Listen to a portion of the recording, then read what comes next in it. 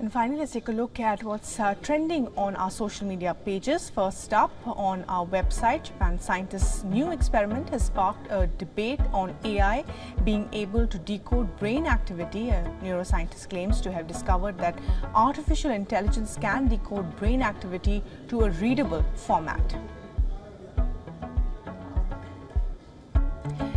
Next up on our Facebook page, some interesting news if you are a maths enthusiast. Two high school teens in the US city of New Orleans claim that they have a new proof for theorems. The students said that they used trigonometry to demonstrate the theorem.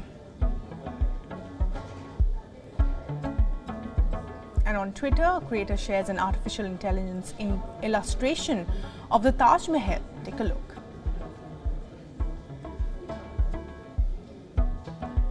WION's Instagram page, well, we share the reason why history should not be taught in school textbooks.